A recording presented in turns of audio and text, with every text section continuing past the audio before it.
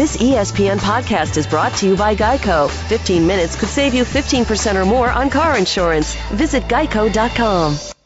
The BS Report is a free-flowing conversation that occasionally touches on mature subjects. First of all, this is the BS Report with Bill Simmons. It might be cool, I don't know. And if it's not, I don't care. The BS Report with Bill Simmons. Bill Simmons works for ESPN. He's also named the Sports Guy, and he writes a comical sports column. He must be a popular dude. The BS Report. It's got a real dirty sound, like a rusty steak knife cutting through a well-aged steak. Now. Here's Bill Simmons. Welcome to the BS Report special edition. We are taping this Sunday afternoon. Jalen and I are actually filming the NBA show, and we snuck out for the second half of the Knicks Thunder game to do this quick little mini All-Michigan podcast. Yes, indeed. Congratulations. Thank you very much. We're the Donna Summers of the network. We're working hard for the money. Yeah. You had an outfit change? Yes, indeed. You know, you got to have props. So were you sweating out that Saturday game or what? I had no issues. I felt like Syracuse was a good team defensively that had trouble scoring, and Michigan was a great team offensively, and sometimes we struggle to get stops. Yeah. And when a team's playing zone against us, that means that we're not turning the ball over. There's free movement on the perimeter to knock down open jump shots. And once we started knocking down a couple of threes in the first half, I felt like that was too much firepower for Syracuse. I told you this on Friday when we did the show. I thought Michigan was going to win the title after that ridiculous game they won against Kansas, because if you're going to win 6 straight to win the title, you need to have that one really super goofy, weird, we never should have won that game, or we pulled that game out of our butt game. And it seems like it happens within the first 4. That was the Kansas game. Once you have that, once you get that out of the way, you're smooth sailing after that. And plus, when you have multiple guys that can contribute, it doesn't put pressure, in this case, on your player of the year, Trey Burke, who really had a pedestrian game against Syracuse. But then you have Mitch McGary, who's come on as a starter. He's been a double-double machine, had a career high in assists. Then you get Stauskas knocking down threes against Florida. Then you get Tim Hardaway Jr. playing with grit and toughness in the most previous game. So I think the Wolverines are poised to cut down the Nets Monday night, and I'll be there. Hey, we should talk about this is the greatest 36 hours of your life, basically. We're doing TV, then you're flying on the private jet of Hall of Fame mogul Magic Johnson. You got the invite. You got called up to the majors. Who would have thought 20 years ago that I would be going to the game to watch my Michigan Wolverines cut down the Nets and riding on a private plane with Irvin Magic Johnson? Unbelievable. This is unbelievable. Now, if you had told 1993 Jalen Rose's scenario, you would have said the Fab Five would be in the stands, all celebrating, watching, hugging each other. And yet, I mean, we're taping this Sunday, so this might change. But as of now, you guys will not all be in the stands together, which I don't think America really knows, like, the full story or the background, all this stuff. I'm kind of shocked that you guys aren't going to be in the stands. So what are the reasons you 5 aren't going to be together? Ray Jackson is probably going to get on the plane to meet Jimmy King and myself. Jimmy is there already. Juwan Howard has a game Tuesday. He plays with the Miami Heat. I anticipate that he's going to try to come to the game Monday night. The elephant in the room has been Chris Webber. While he loves us like brothers and vice versa, there has been a communication separation that has basically taken place since we all were teammates. I think the timeout had a lot to do with it. Here's what I mean. I think he wants to disassociate himself with that moment and with that school, in theory, with us, to kind of rebuild his life mentally, to say, my career really started my rookie year in the NBA. But that's not really how it works. It's sad. It's unfortunate. If I saw him tomorrow, we will hug like brothers. We've never had an argument. We've never had a disagreement. But he was the person eventually that ended up having the unfortunate timeout. He was the person involved with the Ed Martin situation that led to the banners being taken down. And the wins being vacated. And the wins being vacated. He was the person that chose not to participate in the Fab Five doc. Yep. Now, hopefully he's not the only person that chooses not to participate in celebrating Michigan basketball being back on top 20 years after we played in the final game.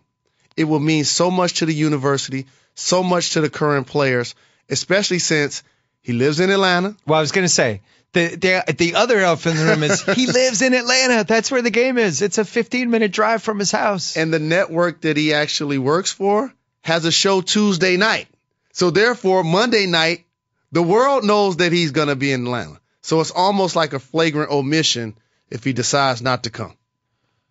I have a couple thoughts here. One, I think some of the stuff that happened with you guys, especially the Ed Martin stuff, it's old news. Nobody gives a crap anymore.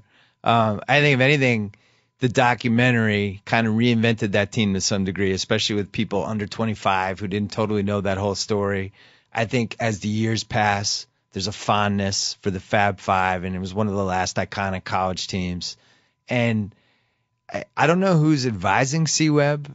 I know he's a stubborn guy. I mean, I get some of it, but man, at some point you got to let this stuff go. And I think the perfect place for that to happen would be in the stands for the national championship game. I mean, how long? What, you guys are just never going to go to another Michigan game together?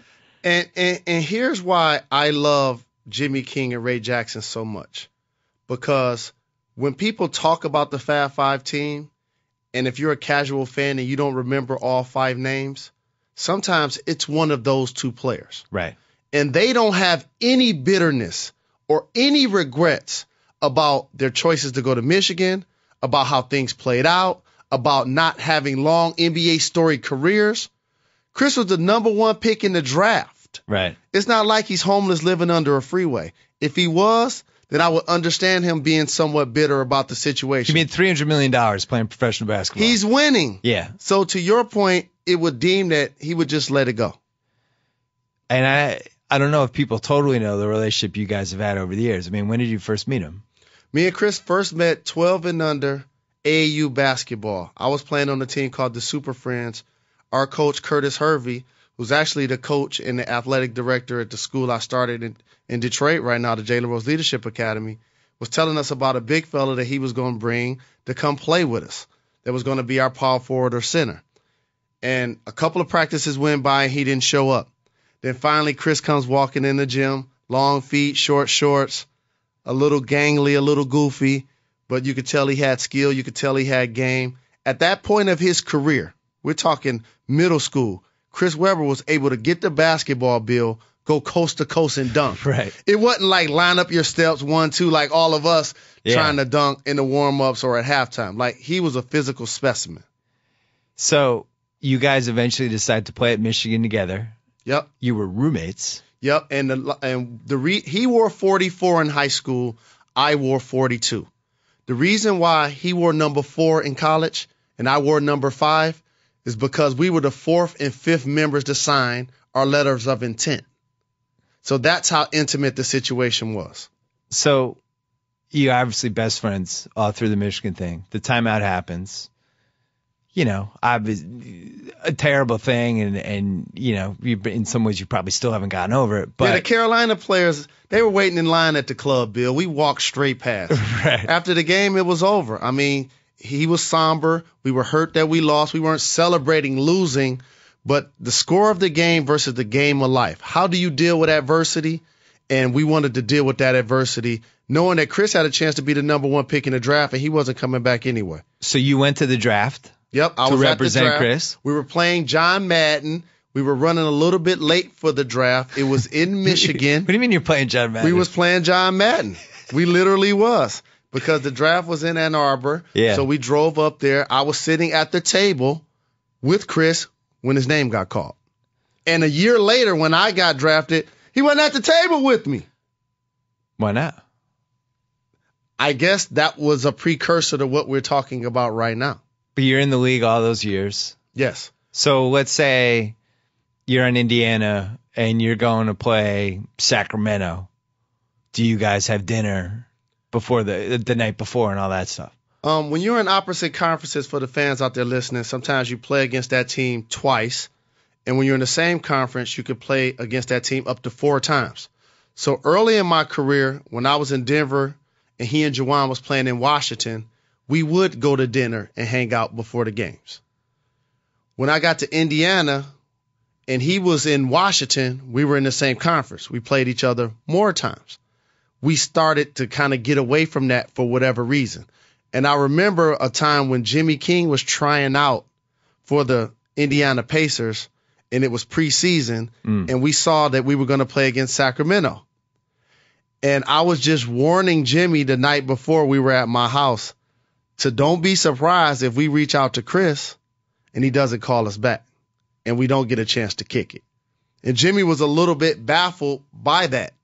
Because you guys were all brothers. Yes. And it was something I didn't want him to take personal if it didn't happen. Well, we didn't kick it and break bread the night before. We did play the game the next day. It was a preseason game. He was not playing. He was sitting behind the bench. And the relationship was a little bit distant with that. But now that I look back at it and I look at some of the things that happened during the Fab Five doc and a couple of the interviews that took place in Sacramento, in particular one where he has some not disparaging things to say about Ed Martin. And when I found out about those things, since I also had a family relationship with Ed Martin, he was a father figure to inner city kids. And let me just put this in perspective for a lot of people. When you're positive in your neighborhood and you're trying to do the right thing, regardless of whatever adults were around back in the day, regardless of whatever their walks of lives were, they wanted to make sure you stayed on the straight and narrow. So if something bad about to go down around here, people in the park doing things they're not supposed to do, hey, Jalen, you get on up out of here. We need you to come and be a beacon for the neighborhood. We need you to be the person that they steered you away from anything that would get you in trouble at any point. Totally. So Ed Martin represented that for young men and young women since the early 80s, Bill. It just so happened the first two players to make it to the NBA were myself and Chris Webber. And Chris Webber was a player that didn't attend Southwestern. So in theory, I introduced him to Ed Martin. So you think he blames you a little bit? I don't think he blames me a little bit because he appreciated his relationship with Ed Martin. He just handled it wrong. Yeah. I remember us being about to talk to the grand jury, and we had our attorneys there. We're young kids. We want to make sure we do the right thing. They said, tell the truth. It is not an NCAA violation to have somebody in your life since 8th grade that used to be over there cutting his grass for him to do something for you. If it was up to me, I would have 10 more Ed Martins in my life. Okay? So I told the grand jury the truth. Yes, there was times where I got a winter coat from Ed. Yes, there was times when he came through and gave me a pair of boots. That did happen. The reason why Chris got implicated for lying to the grand jury, he acted like he didn't know who Ed Martin was, and Ed Martin never did anything for him. And for anybody that's ever been in a courtroom or anybody that's ever been subpoenaed, you know what they did? They whipped out about 1,000 pictures of them together. Right. And that was the problem. That's a huge problem. So you think as the years went along between that, the Michigan alumni were upset because that whole situation disgraced the school a little bit. He's playing in pro games. People are yelling timeout at him, all that stuff. And at some point mentally, he said, I want my life to start when I was 21 when I became a pro. And I don't want to think about this Michigan stuff anymore. I agree. And when we see each other, because we've seen each other multiple times during the 2000s, we were hanging out literally at my place in Los Angeles and his place in Los Angeles because he has one as well, talking about the idea of us doing the Fab Five doc. Yep. He was 100% committed to doing the doc. And then when it came time to actually schedule the shoots, he got cold feet. And I was disappointed because it was the best opportunity for him to say whatever's on his head, whatever's in his heart, and let it go. Yeah, but don't you think at least part of that had to do with you were the one who was doing the doc and it wasn't his? I know, but that's more of an ego control thing. Well, this is at least a little ego, though. Yes, but that's not what the Fab Five was. Right. We caught ourselves 5 times because you leave your ego at the door. One for all for one. And that's the mantra that a lot of people, I'm pretty sure, have with their siblings or their best friends. Ray Jackson, I love him just as much as I do Juwan Howard.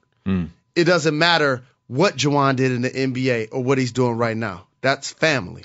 Well, there's a great clip of you guys on Best Damn Sports Show from like 6 years ago when I think you were hosting, and then they had C-Web by satellite. And it's just fun to watch, just because I know you now and we're friends, but just seeing you guys, and it really was like watching two guys who were brothers. And it's amazing to me that it's gotten to the point that here's your school, you're in his hometown, and things have fallen to the point that he's not going to the game with you guys. I don't get it. And how about this? As a youngster that grew up in Detroit, loving Isaiah Thomas and the Bad Boys, loving Magic Johnson, who's a Michigan native, and like Penny Hardaway, I wanted to be, and Steve Smith, I wanted to be a big guard like Magic Johnson, which, by the way, those big guards are extinct now. 6'7" or above point guards are extinct in today's game. As somebody that's a fan of the NBA and that's a friend of Magic Johnson and Isaiah Thomas, I remember the days when they would kiss each other on the cheek and go out and compete for championships. Yeah. Then they had a period publicly where there was a separation. It was a long time, 20 years. Now I'm happy as somebody that if something tragically happened to me, Magic and Isaiah and Larry Bird, my coach, would actually come and check on me, a little kid from Detroit. Yeah. So now when I see Isaiah Thomas, who I love, I'm still in contact with, who's a supporter of the Jalen Rose Leadership Academy, and when you brought that up, that's what reminded me of this. Who does Isaiah work at NBA TV with? Chris Webber. Who do I work at ABC and ESPN with? Magic Johnson. So to me, it's almost like a different version of them going in opposite directions that period that they had. And we're so blessed that him and Isaiah and Magic are on the same page now. Hopefully Chris can not only do that with me, but it's bigger than just me. There's a Ray Jackson. There's a Jimmy King. There's a Juwan Howard as well. We should mention, I don't think everybody knows, but Magic and Isaiah, they had a breach for about 20 years after Magic got an HIV. Some rumors had happened, and then they stopped speaking completely. And then in the last year or so, they actually made up. And Magic said it was when they started talking again, it was like, nothing ever happened because you just fall into the same things you have. And I'm sure, like, if you ran into Chris, whatever, it's not like you guys would be, like, not talking to each other. Not at all. But we've never had an argument. Yeah. We've never had a disagreement. We've never had a beef about anything. We're real friends. So if there's something that the other one wants to call the other one on, we were able to do that with no hard feelings, no ego. Well, it's like, especially when you've been friends with somebody for that long. Like, you cannot talk to him forever, but if he said, I'm in trouble, can you come down to Atlanta tomorrow? You'd be on the first flight. 100%. So much so, just like I just text Ray Jackson, just like I just text Juwan Howard, I also text Chris Webber to see, hey, you haven't done any interviews all week. Michigan's playing in the Final Four. They're playing in the championship game Monday night. What are you doing? What are you doing? We need to be there for so many different reasons. Yeah. How about just be there for Trey Burke, Tim Hardaway Jr., Glenn Robinson III, players that idolized us. Tim Hardaway Jr. has been walking around campus with a free Fab Five shirt on for 3 years. Is that true? That's true. I text with Trey Burke and call him on the phone. Well, you're Same like with Glenn the Robinson III. uncle to all those guys. Correct. And they need our support. They need our love. Give them their opportunity to shine. And a lot of people ask me the question about our legacy as it relates to this 2013 championship. And let me squash this right now for everybody. The 1989 team, I idolized them. Glenn Rice, Sean Higgins, Lloyd Vaught, Terry Mills. They held up the championship trophy. We didn't. Our legacy is different from theirs. We still have a best-selling documentary. We have a best-selling book, even though Mitch album got the millions of dollars. Got zero profits. That team did not. They were the champions. They have their space. We have our space. Now the 2013 team. Trey Burke has had, and I got to look back at Cassie Russell's numbers, but I want to make sure I say this accurate.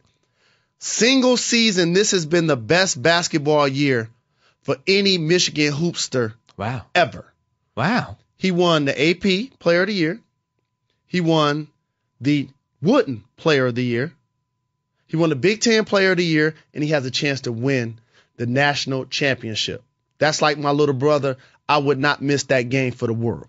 Well, we've talked about this, never on the podcast, but the bitterness that you have against Michigan as a university and how they didn't stand by you guys in a bunch of different ways. And 20-year anniversary of Fab Five, they didn't invite you back for a home game. Basically. That's true, right? Well, did they ever say to you guys, we want to have a Fab Five game on February 18th, Indiana's coming down, we want to honor you guys at halftime? That never happened. Well, here's the asterisk, Bill, that they were able to hide behind, that they're not going to be able to hide behind on May 8th. On May 8th, all 5 of us can physically be on campus at the University of Michigan. So what does Chris Webber's 10-year separation mean for everybody that's watching? It only means if he goes to a game that he has to buy a ticket, that the university can't leave him a ticket. How much money did you say he made in the NBA? It was like $280 million or something. He could buy a ticket. So you're saying so they could have had a day for you. They could have had a day for you last February, and all he would have had to do was buy the worst ticket in the building, and he could have been in the building. Correct. It seems like that could have been doable. It's very doable. They should have figured that out. Why wouldn't they have celebrated the most famous team they ever had? I agree with you, and that's a separation that the university has to either live with or move on from, because they're not giving back none of those dollars and cents. Yeah, that you guys made them. How much money you made them over the years? I mean, so I can see why if I was in your shoes, I would feel an incredible connection to the players in the team and the uniform and the guys who came before, but at the same time, I'd be mad at the school. Is that fair? Well, the school, in turn, hasn't buried the hatchet. Right. See, I've buried the hatchet. Yeah. I actually have a scholarship endowment at the University of Michigan. Picture this now. There was a time where I was not getting information on the basketball program because there was a separation between all of us in the university. I didn't go back for 15 years. But during that period, I was getting scholarship updates. I was getting academic updates because I have 2 students that go there on my endowment. Right. Plus, I've sent another 3 or 4 kids there on my other scholarship.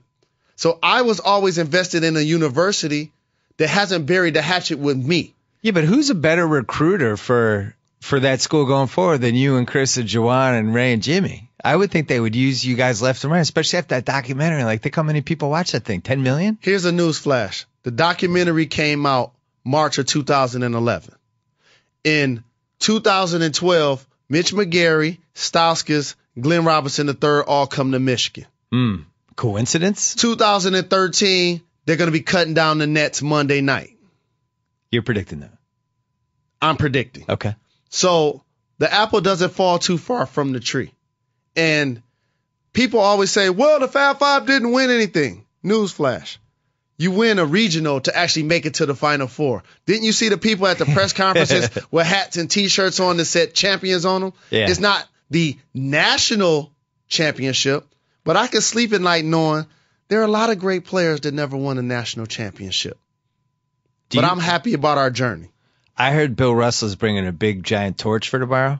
And after Michigan wins the Tigers, he's going to hand it to Mitch McGary. And he's going to say, now it's your turn. You're now the best center in the league. So the best players in the world right now are Mitch McGary, then Kevin Durant, then LeBron James. Yeah, it's in some order. I'm not sure what the order is. But, you were talking about, I don't want to give away company secrets for Michigan. I don't want to hurt your chances, but why wouldn't teams foul McGary anytime he's around the basket? I know. Don't ever let him get a layup or a dunk. How about that idea? I don't want my alum and my fandom to get in the way in something that's going to cost us Monday night. But how about this?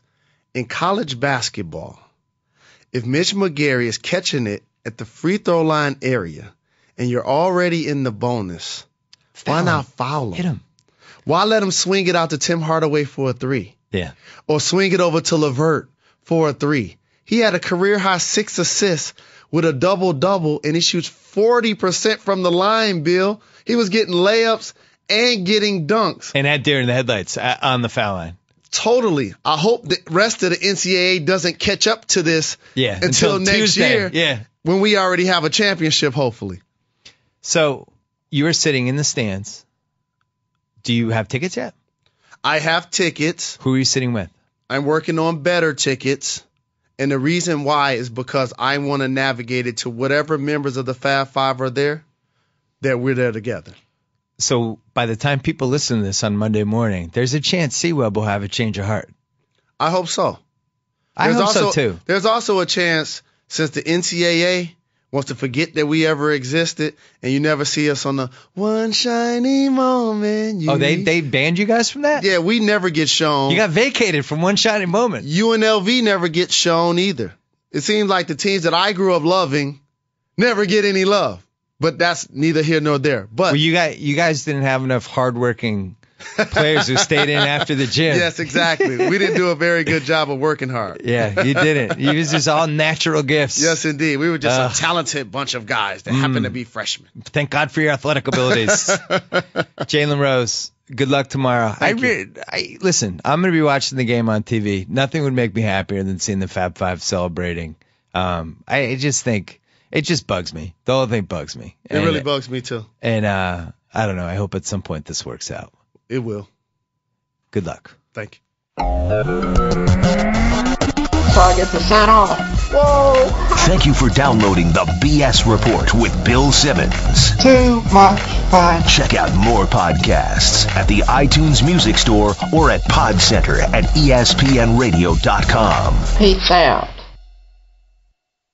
Geico presents Strange Saving Stories. Astronomers detected an interstellar transmission. It stated, Geico, 15 minutes could save you 15% or more. The implications were staggering. Was the cosmos telling us we could all save hundreds on car insurance with Geico? Or did their radar merely pick up a signal from the nearby Rufus and Clyde's morning show? We may never know. Geico. 15 minutes could save you 15% or more on car insurance.